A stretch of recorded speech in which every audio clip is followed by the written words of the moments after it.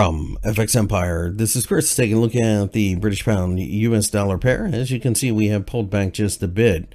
Really, at this point, the 1.25 level above is significant.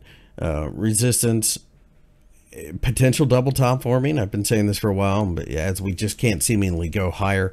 I'm watching this pair for a heads up as to what's going on with the dollar in general. I do think we drop a little bit here. If we break down below this lows, then down here could be a potential area as well. 120, of course, is also an area where we see support.